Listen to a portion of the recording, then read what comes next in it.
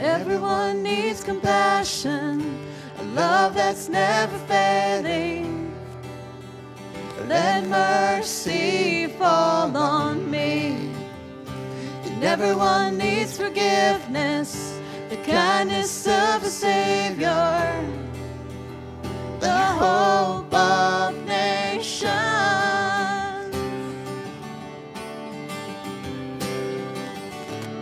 Savior, He can move the mountains. My God is mighty to save. He is mighty to save forever. Author of salvation, He rose and conquered the grave. So take me as you find me, all my fears and failures, and fill again.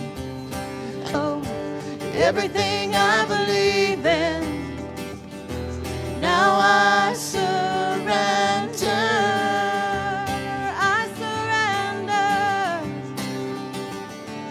Savior, He can move the mountains.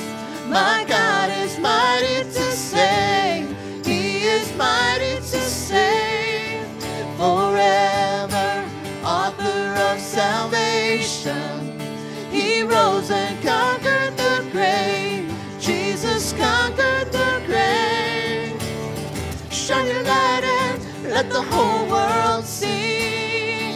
We're singing for the glory of the risen King. Jesus, shine your light and let the whole world see. We're singing for the glory of the risen King. Savior, He can move the mountains. My God is mighty to save. He is mighty. No, we're going to be continuing on, though, in the series that Pastor Larry has started. We're going to be continuing our journey through 1 Peter. So if you have your Bibles and you want to open up to the book of 1 Peter, chapter 1, we're going to be looking at verses 22 through 25. And it's just going to be a great time of looking at what God's Word is empowering us to do as believers in Him. And so I hope that you are able to follow along. I'll have the verses up here in just a moment as well. We'll go through it together. But I'm just going to ask that we just unite together in a word of prayer. Let's bless this time digging into God's Word. And friends, I don't know what you are battling with individually, but just invite that Spirit to move in you today, and I guarantee you God is going to do something good, okay? So let's go ahead and pray together. Father God, we just thank you for this time to gather, to look into your word today. I just pray that you would use me as a vessel, as an instrument, to allow your people to hear the words you want them to hear. God, it is in your name that we gather and that we pray these things, and amen.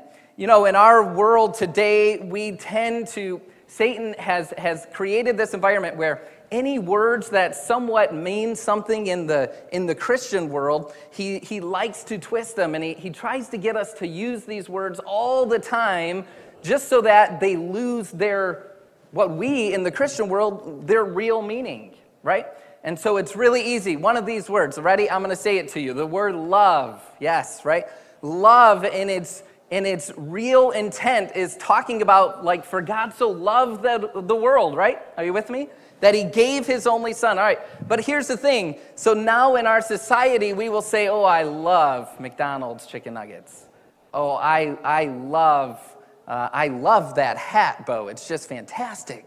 It just finishes the outfit, right? We use this word and we try to use it so regularly that then when we hear this message that, hey, guess what? God loves you.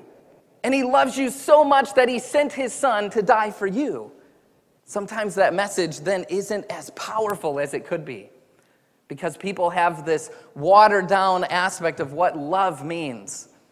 You know, another word that it's starting to creep up more and more, and for many years I recall, even when I was growing up, anytime that I would hear the thought of being born again, I knew, and maybe it's because I have a background in the church, but I knew what being born again represented, But now you hear these things like for athletics. In athletics, somebody could be down in a series. Baseball is coming to the close finally for the season, right? And so you have this now terminology where if somebody is down 3-1 or 3-0, and then they win a game, they're like, ooh, a new birth.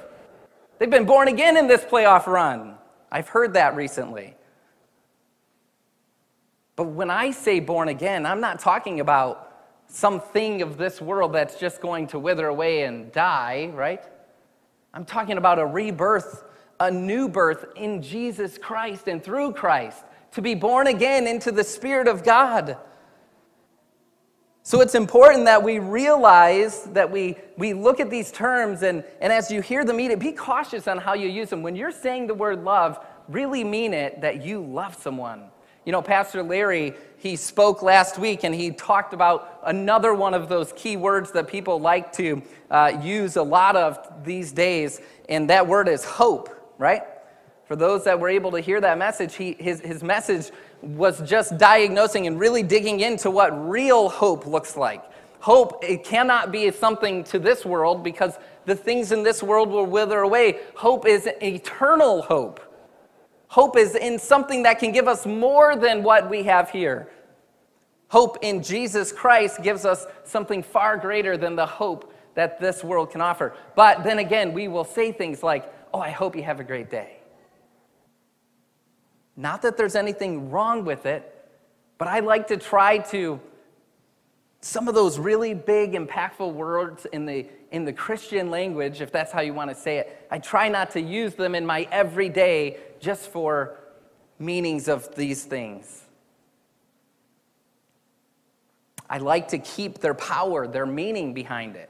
We're going to look at those first two. We're going to look at what it means to be born again, and we're going to look at that word love here in the end of 1 Peter chapter 1.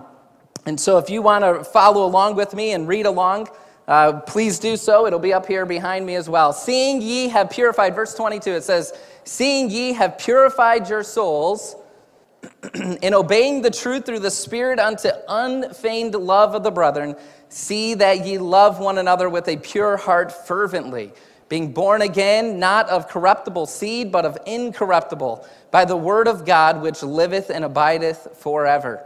For all of the flesh is as grass, and all of the glory of men as the flower of grass. The grass withereth, and the flower therefore falleth away. But the word of the Lord endureth forever. Amen? And this is the word which by the gospel is preached to you. The word of an enduring word. That is the word of truth.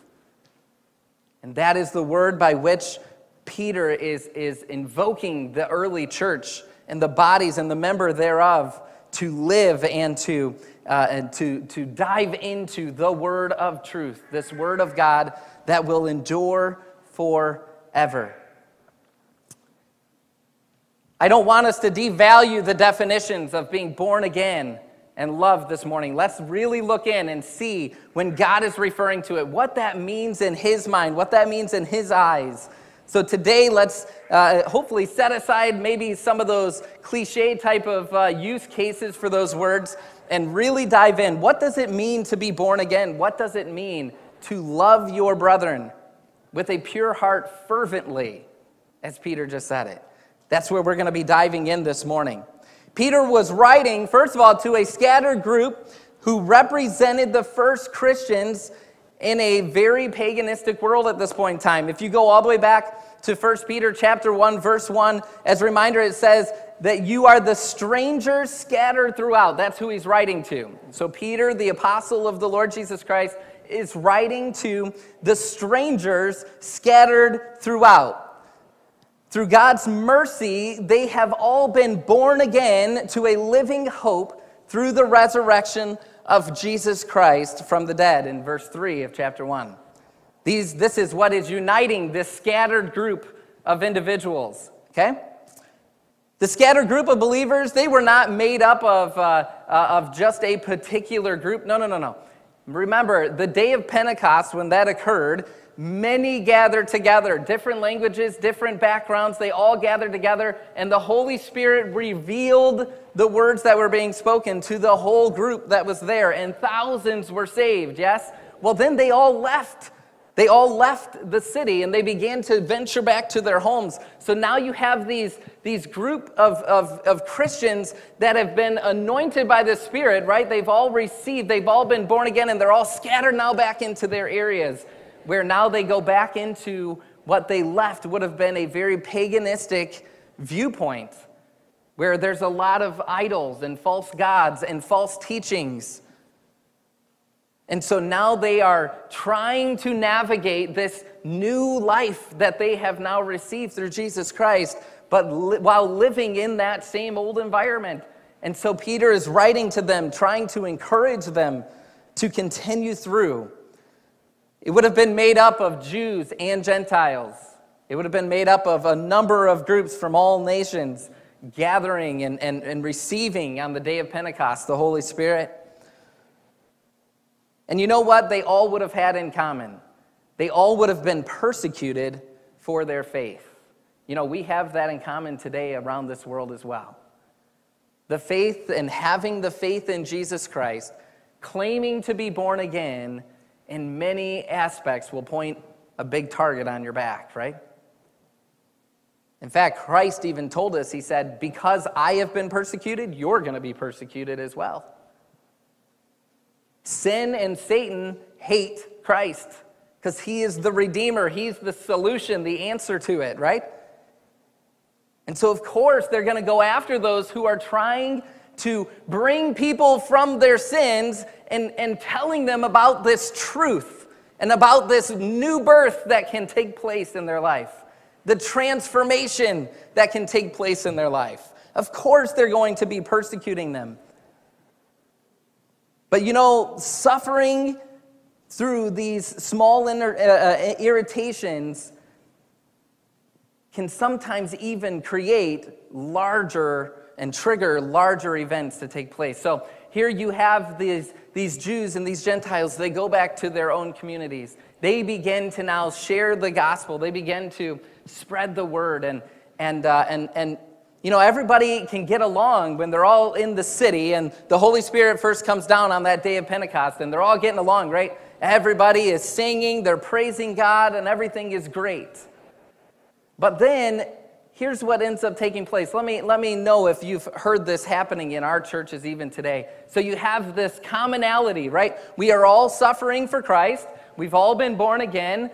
But, you know, sometimes as you continue to suffer day in and day out, right, you become burdened with that suffering. And if we don't continue to go back to God and ask God for his assistance and his help in turning over and maintaining that relationship, some of the smallest irritations that in the past or on that day of Pentecost, you know, if somebody actually bumped into you because you're all worshiping, oh, it wouldn't have been a big deal. But now that small little irritation can become like dude, get off of me, man. And now it starts bickering even within the body of Christ. Have you ever seen a church bicker before? And what is it over usually? The smallest little thing, a stove. Yeah, most of the time, it's just over the smallest little petty fights. It's just over the smallest little things. But you see, when you already are being persecuted, when there's already things that you're dealing with through your faith, sometimes those small little irritations can trigger something that really never existed before. That is what was happening to the early church. That is why Peter is now writing this letter and trying to get this word out, encouraging people to stay in their faith, to maintain the hope that they had, to remember what it means to be born again. And through that new birth, as we see here in the last 4 or 5 verses of this book, or of this chapter, through this new birth, the restored love that it brings between the brothers in Christ. Right? loving one another through all of those small little irritations, and maintaining this holiness of God. We saw last week as Larry went through the middle section of this chapter, we saw that this call for living a holy lifestyle, one that is, again, filled with hope, holiness, down to the road of life, showing us now that we have this definition, what it means to be holy as a core, as a background, now he's leading us into the new birth and the demands that the new birth brings with it. To be born again means, friends, a new love in the family of God. That is going to be. For God so loved the world, right? So he gave his life out of love for you so that you could receive and be born again in your relationship with God the Father, the Creator, right? So he's showing this new birth through love. He's representing it to you. So we are then to take that same rebirth, that same being born again, we are now to share that through love to those around us. This is the kind of the last part of this message that Peter is trying to get this early church who are scattered abroad. He's saying, maintain the love, maintain your hope and your holiness, and maintain the love between each other. That's how you're going to be able to continue to weather through. Christians must love because they have been born again through God's imperishable word of truth, is how it starts out. Seeing that you have been purified your souls in obeying the truth. This truth that cannot perish, that will not go away. Again, we saw that Peter stated the demand in verses 15 and 16, but then he went into this lengthy rationale as to why Christians must be holy, namely because their heavenly Father is also their judge, and they have been redeemed with the precious blood of Christ. And that's how verse 21 ended, right? Now this similar thought process is here regarding the subject of love. First, he states something that is true of all of his readers due to their conversion. Seeing that you have been purified through obedience. You're purified your souls through obedience, right? So now that is him saying, seeing that you've been born again, you've renewed your spirit, you've renewed your soul with God. So now that is the link between you and the person next to you, right? That's the link that we share between fellow Christians for those who have come and have been born again. They had purified their souls in obedience to the truth for a sincere love of the brethren. In verse 22, part A. Then he states the consequent demand from that, right? So now you've been born again. Something has happened. Now you are being told to fervently love one another from your heart. Be pure of heart, fervently loving one another. So this is kind of how these typical letters were broken up. There would be some sort of statement, and then there would be an exhortation for that. Okay, now that you've been born again, here's kind of the exhortation. Now I encourage you to love one another as Christ loved you. And then it's followed up now with a theological type of aspect, an explanation, the reality of the truth here. So now he follows this with this theological truth relative to their conversion. And that's how he goes into, towards the end of verse 24 there, it says, "For all the flesh is as grass, and all of the glory of men as the flower of grass.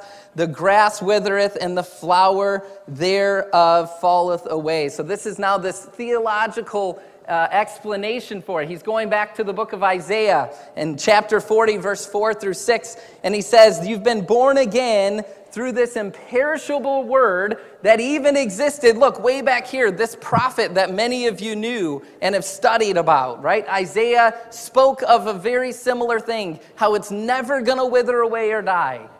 The things of this world, the grass of this world will wither, but God's word is an imperishable word of truth that can truly transform you no matter what stage of life you happen to be in today.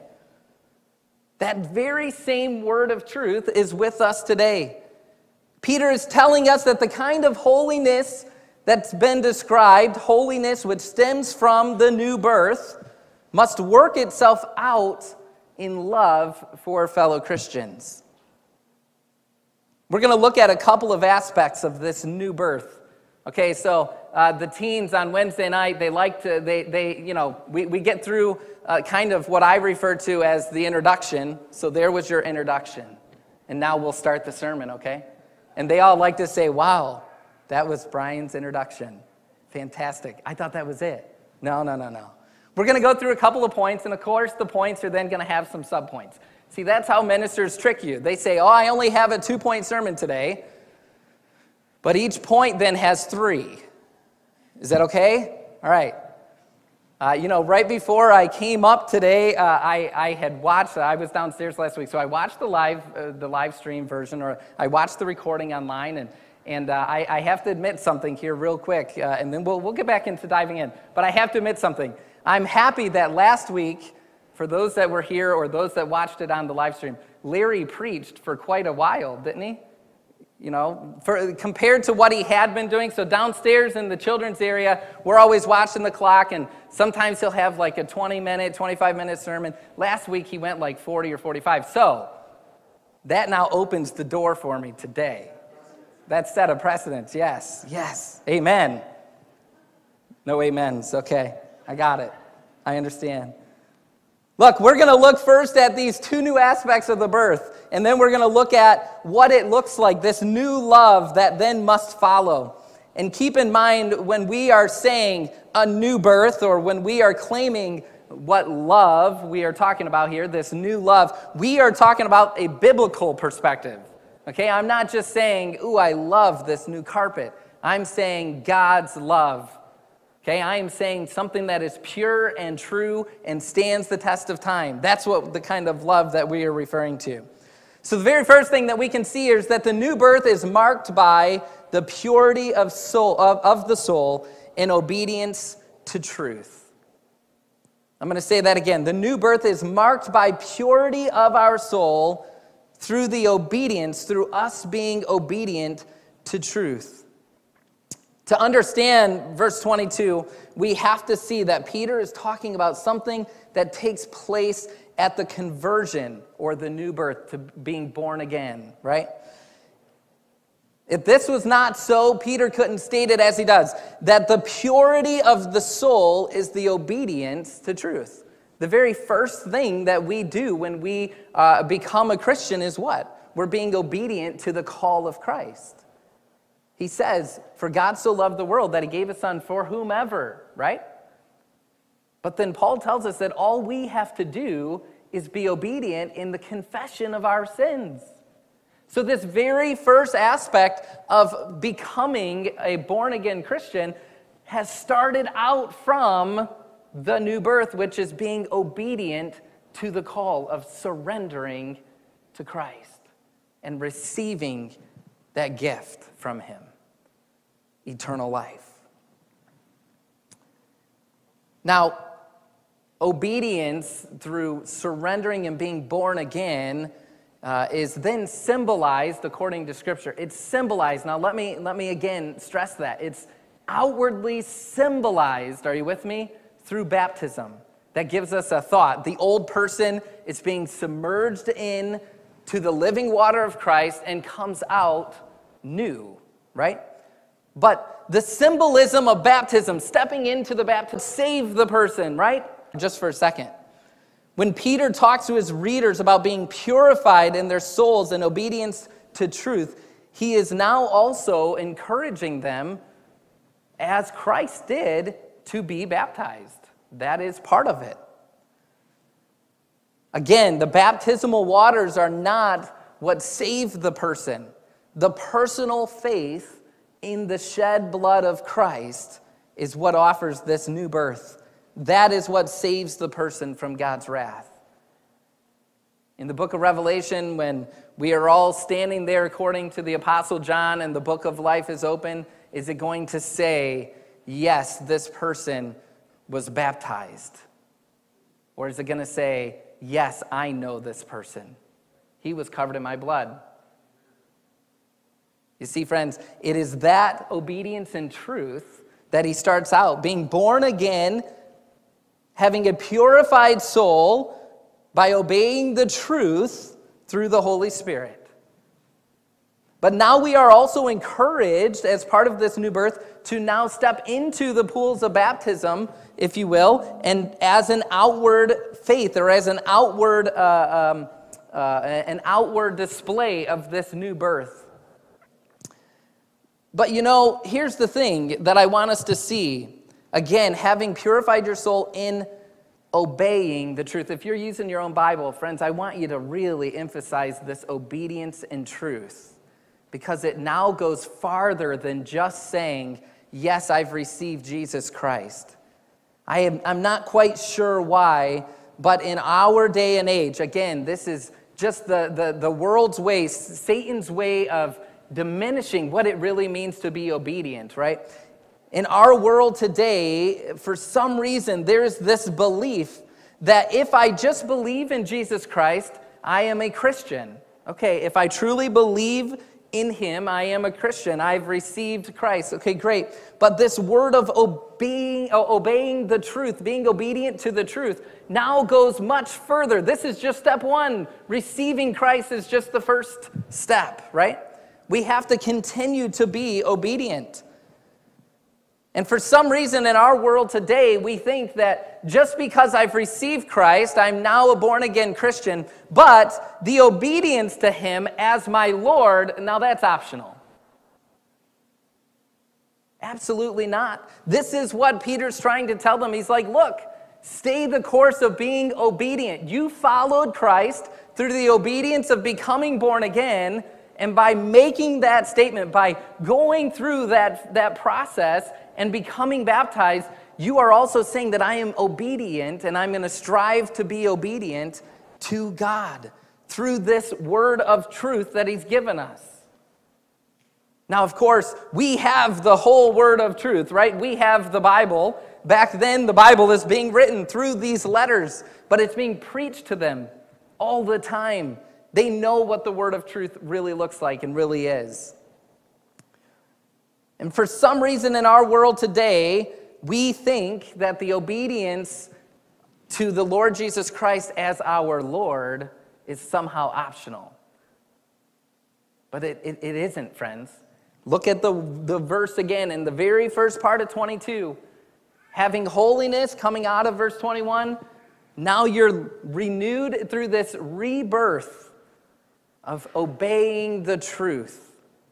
The truth is then what sets you free by adhering to the truth through that message.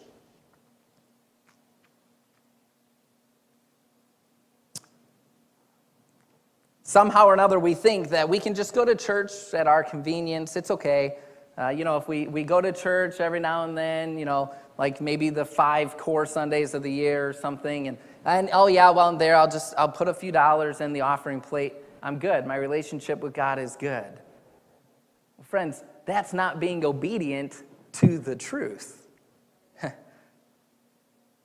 And loving one another, I have to say that to you today, because that's not being fully obedient to the truth that's before you. Peter said in verse 2 of chapter 1, he said, as a reminder, that we are chosen unto obedience and the sprinkling of the blood of Christ. The word obedience stands alone. It means the acceptance of the gospel, and it means the acceptance of the truth.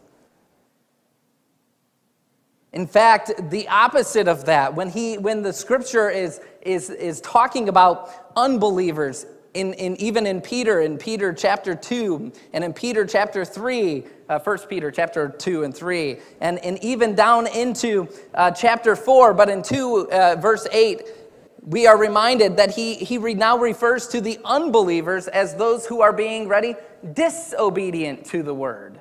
So disobedient to the truth. So again, accepting the truth is the first phase of receiving Christ, but then we have to live the life of continuing to accept God's truth And we have to allow that to be an everyday part of our life, picking up our cross on a daily basis and carrying it for Christ, right?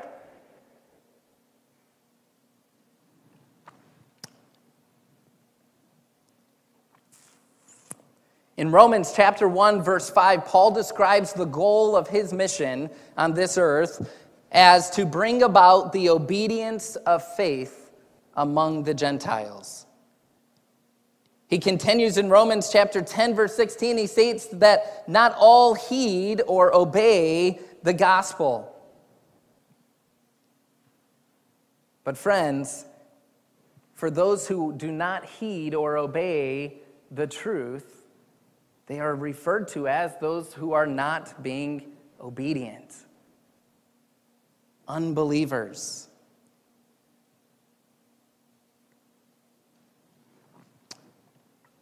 Does this mean that the true Christians never disobey God? We are perfect beings and we follow God's truth all the time?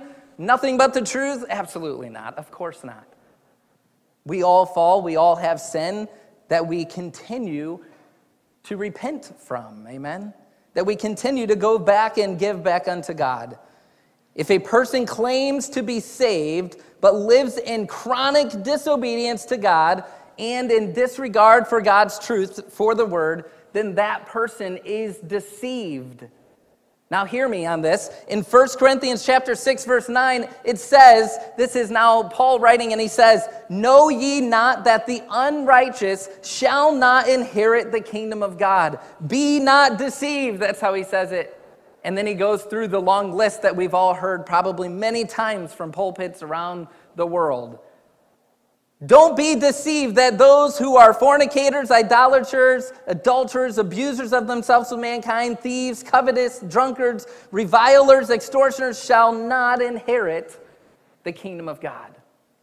So in other words, friends, being obedient to the call of becoming born again, receiving Christ as our Savior, is the first part of us being obedient to the word of truth, and then the word of truth continues to guide our life in obedience to that calling.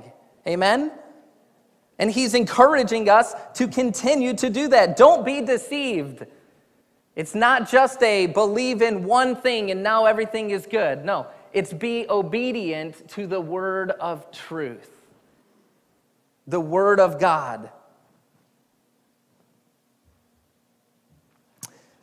Peter's first point is that the new birth is marked by the purity of the soul in obedience. In other words, this new birth is marked by you first being obedient to the call of Christ and receiving him as your Savior. Now listen to this. In verse 23 through 25, he now talks about this new birth more, and he says that this new birth comes from, again, so the new birth takes place through God's imperishable word. When you have been born again, it means that you have been purified in your soul. So if you look at verse 23, and it starts out by saying, being born again, this is now paralleling what he said in the first part of 22, when he said, you have been purified in your soul. So to be born again and to be purified in your soul through this obedience, this is all translated in the same way. And essentially it means, since you have now been born again, this is an accomplished fact. So now that you've received Christ as your Savior, now there's this continuous result that needs to take place. And what is this continuous result? This continuous command. So now that you have received Christ as your Savior, now, friends, he is telling us that we need to love one another. There's a command here to love one another. The idea here is that this new birth that took place through God's eternal word has brought us into this new eternal squad, or this new eternal family together, where God is the Father. Amen? He's now linking us together. So he's brought us into this new era, this new family of God, where we should be striving to love one another with a pure and fervent heart. We're going to look at what that looks like now. The new birth takes place through God's imperishable words. Peter's going to bring out and expand upon what this this love looks like a little bit. So let's first understand something, that the new birth is effected by God through his word, not by man. Okay, now I don't know about you. I always have struggled, and maybe you're in the same boat. What does it mean to be effected or affected, right? It's very close in spelling. How many have you ever mixed these up? I know I have, so I'm being honest. Here's what I want you to understand. Effected means it is put in place, or it is happening because of the other person or the other thing, right? So what does this mean? Here, let me rephrase this for you. So instead of saying the new birth is effected by God through his word, not by man, this is what it means. It means the new birth is only because of God. Nothing you've done. It only took place because God made it take place. Do you see what the difference? It's not anything you can do. So even back to that person who says, oh yeah, I can be a Christian by coming to church every now and then, and I'll tithe a little bit. Maybe you're the type that's saying, hey, I am here every week. I am a loyal churchgoer. Friends, that does not make you a born-again Christian. Get that out of the world's view, because that's what they want you to think. To be born again is only through God's implication, and how he did it was through Jesus Christ. So if you tell me today, yes, I'm born again, and I say, do you believe that the Lord Jesus Christ is your Savior? Well, he's a great guy. Then you're not born again, because that is the word that God put forth to allow you to be born again. The book of John starts out by saying, and the word was God, right? And how was the word? It became flesh. The word is Christ. That is how he effected you to be born again. He put into place through his word, through Jesus Christ, nothing that you can do. God had to have an action in order for you to be born again. That's what that means. It is God who saves us, not by works of righteousness, which we have done, but according to his mercy, he saved us by the washing of the regeneration and renewing by the Holy Spirit. That's in Titus chapter 3, verse 5. You see, there's nothing that you've done to receive this other than you've been obedient, but God has made the way for you to be obedient. He's given you that action to become born again. That is through his word, through the Christ that came. He does it through his word. And if you look in, and he continues to affirm this in James chapter 1, verse 18, in the exercise of his will, he brought us forth by the word of truth. The only way that we can know God, friends, is through his revelation, through the word of God. So now we have this, how do we now continue? Once we become born again, now our obedience to the truth, or obedience to the word, continues. How does it do that? And it is through the understanding of his word now.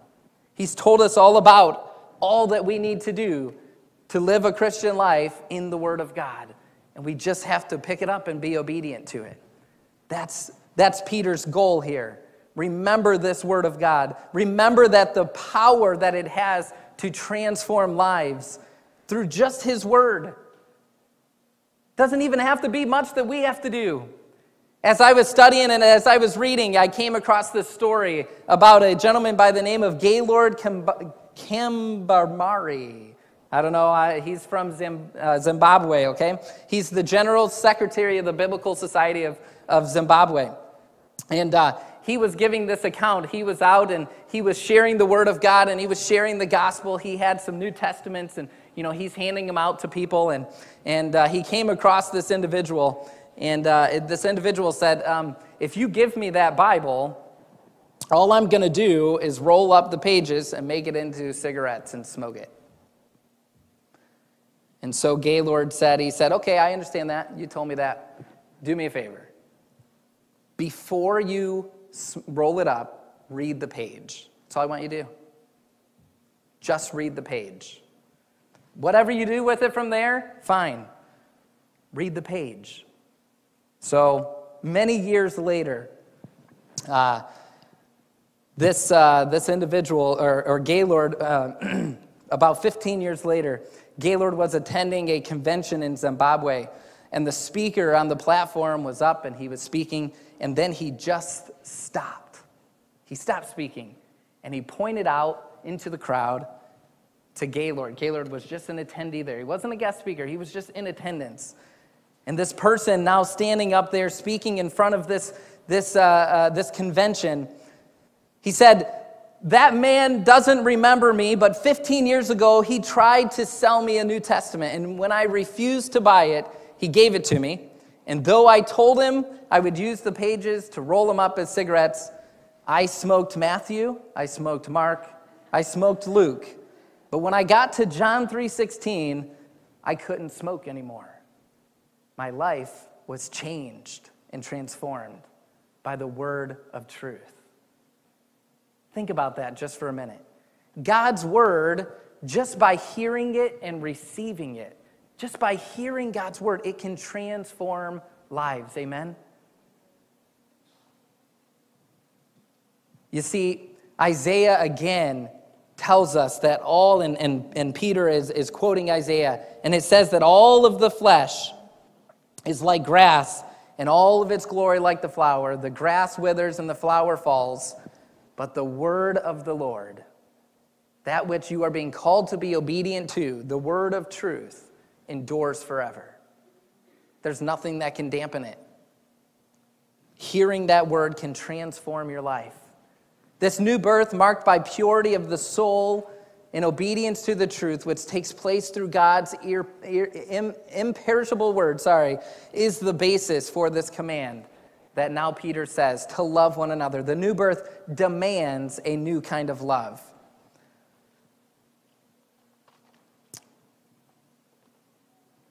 The implication of verse 22 and 23 is that the new love is the necessary result of the new birth. It's not automatic, though. Just because I have received Christ and I've been born again in Christ doesn't mean that I'm automatically going to know what it means to truly love, right? Especially to the love that he is saying here, that we should love one another with a pure and fervent heart. Friends, love is always caring, even when it has to confront. Even when we have to hold someone accountable, it is devoid of the feelings of compassion and tenderness, but it is of the final result, right? We can't allow sometimes, just to love one another doesn't mean that I'm friends with you all the time, meaning, oh, hi, yeah, I hope it's just such a great day. No, sometimes love means embracing one another, right? Sometimes love means to build one another up, to encourage one another. Sometimes love means to confront one another and say what needs to be changed, maybe call each other out, sharpening each other in the word of truth. Love is a powerful thing.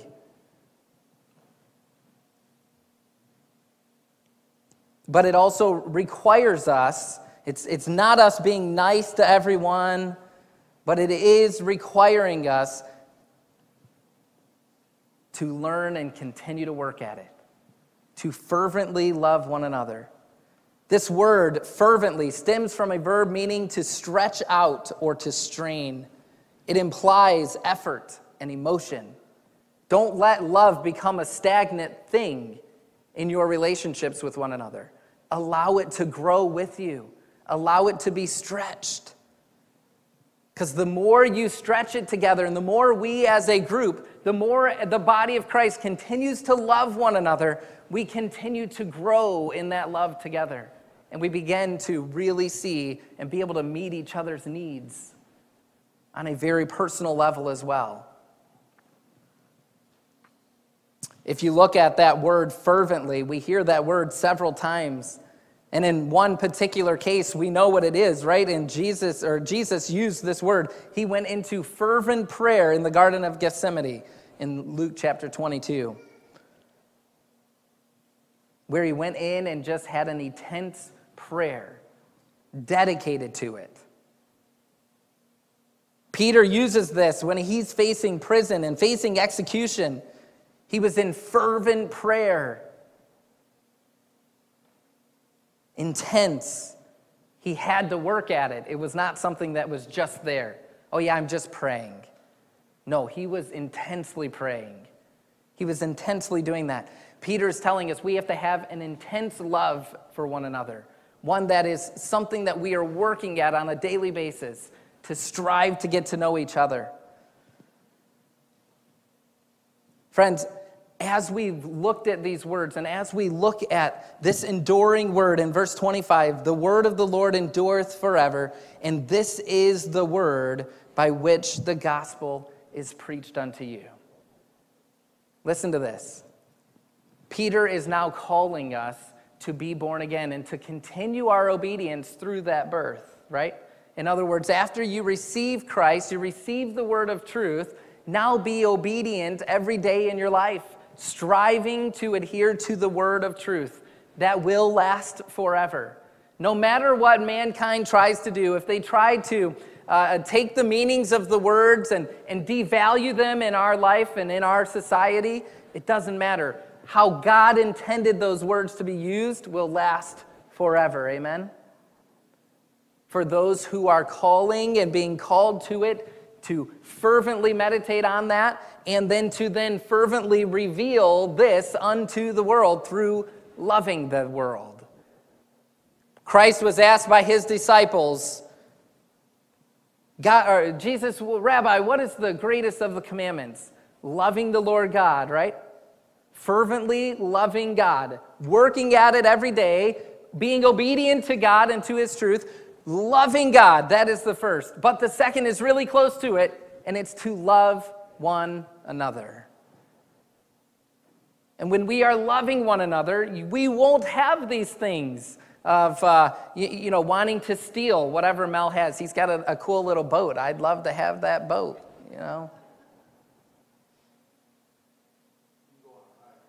Hey, you heard it all. Is that recorded? Can you say that louder? I'm just kidding. We won't have this. We won't have the lying to one another. Love isn't lying to one another. Love is building up one another, growing together with the common denominator, which is Christ. Are you working at love as you should be? Are you working at being an obedient follower of Christ as you should be? Those are the questions that I would pose to you today. For those who have said this morning, yes, I have been born again, are you being obedient, even today, to the word of truth that's being presented? And if you can't answer that as a yes, then I would go back and now ask the simple question of, have you truly been obedient to Christ in his surrendering of your sins in that new birth? Are you a born-again Christian? And can you back that up by saying, I'm striving to be obedient to God's word? I'm not the casual Christian. I'm dying daily to myself so that I can see Christ grow.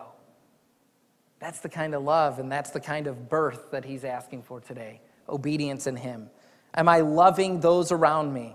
Not the kind of love where I love McDonald's, I love steak, but the kind of love that Christ revealed, the kind of love that says, I am willing to be sacrificed for you, right? I'm willing to surrender myself for your eternal life. A kind of love that will look beyond maybe faults and failures. It'll embrace, it'll restore.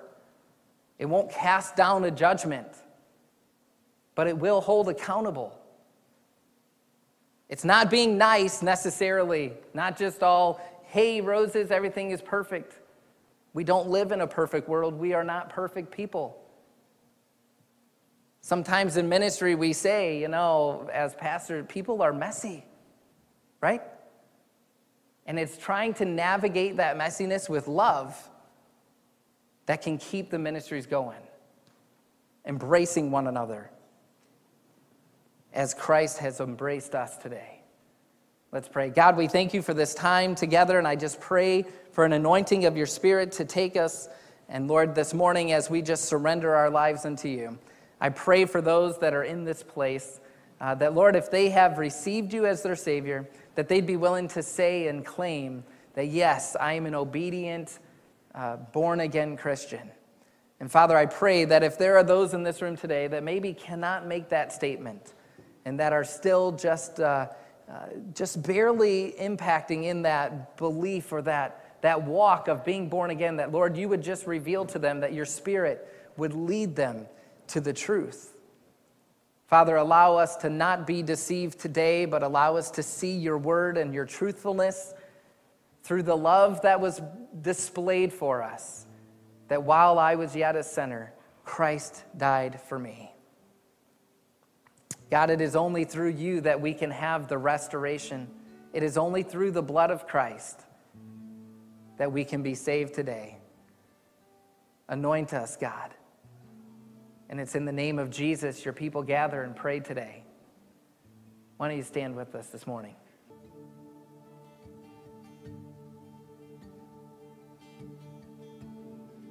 You know, Pastor Brian was just talking a lot about obedience. And this closing song that we have to sing with you today is about stepping out on the waves. And a lot of times that's attributed to faith and having that trust and faith. But also there's obedience in that, right? Listening and knowing what God has called you to do. And sometimes the call is very simple. It's simply to love, love deeply and to risk when you don't want to risk. Sometimes you want to protect yourself. So as we sing this song together, my prayer is that we would tap into that deeper meaning, not just about the trusting and faith, but that maybe what God is calling you to do. What is he calling you to be obedient to today?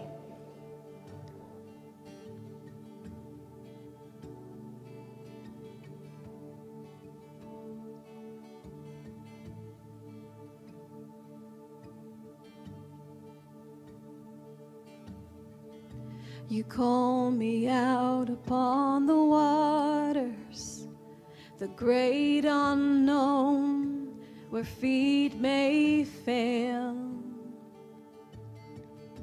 And there I find you in the mystery, in oceans deep, my faith will stand.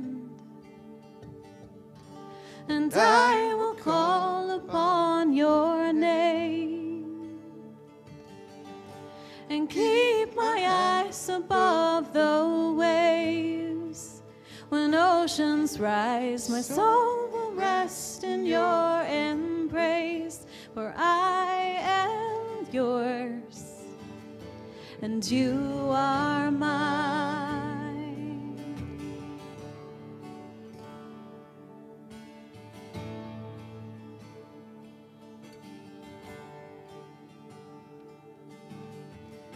Your grace abounds in deepest waters. Your sovereign hand will be my guide.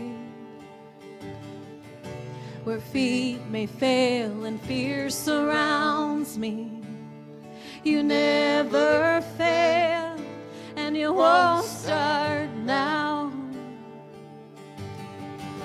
And I will call upon your name and keep my eyes above the waves. When oceans rise, my soul will rest in your embrace, for I am yours and you are mine.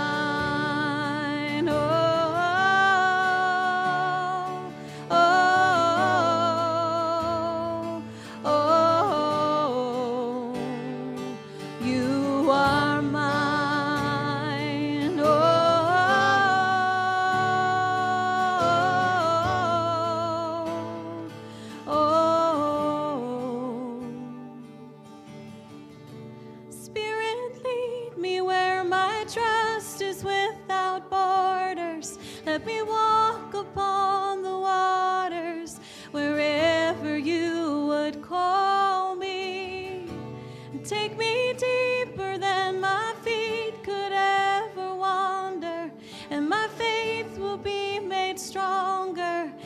presence of my Savior.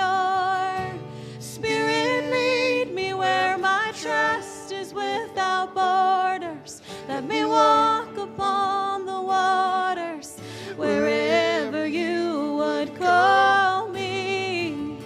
Take me deeper than my feet could ever wander, and my faith will be made stronger in the presence of my Savior. Spirit, lead me where my trust is without borders.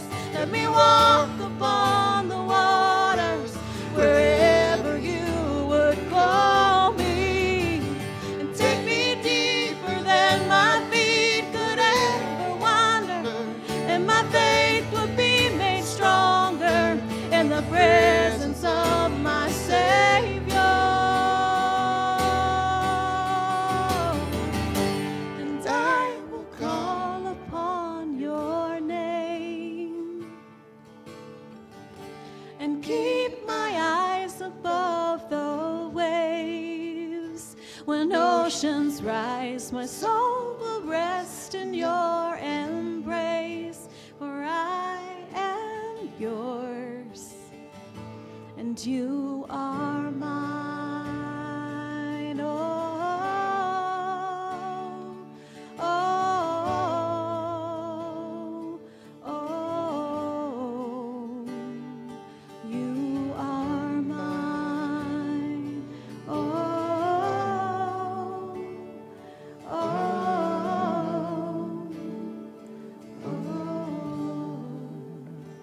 Amen. God is an awesome God, and we thank you for coming and joining us this week. And we're going to close in a word of prayer. Just before I do that this morning, just real brief, next week, I'm super excited. So, we have River of Life Kenya, right? Way across the big blue there. And they are just doing some amazing things. We actually just got a whole new slew of pictures of their new worship space. Remember, they bought some property, they built a building. Guys, it is absolutely fantastic. They have people that have been taking like an hour-and-a-half bus ride just one way every week, and they've been going through ministry sessions with Pastor Evans over there, and to a point where they are actually beginning to church plant back in their own area. So about an hour-and-a-half away from the main River of Life Kenya campus, they are now beginning to do a small church plant over in there. So just continue to pray for them. God is doing some awesome things, and we are part of that. We're part of that because we're part of God's family, because we are affiliated with them and supporting them in those efforts. So next week, out on the Welcome Center display out there, there's actually, I'm just going to put up a rolling slideshow of all of the different pictures that we've been getting in. So just continue to pray for Kenya as they continue to grow and through our support as well. So we thank God for that, and we know that He is an awesome and mighty God. No matter where we are, we just have to be obedient to His call today of stepping out and allowing Him to do His work in our life. So as you leave from here, be obedient to that call. Trust in Him.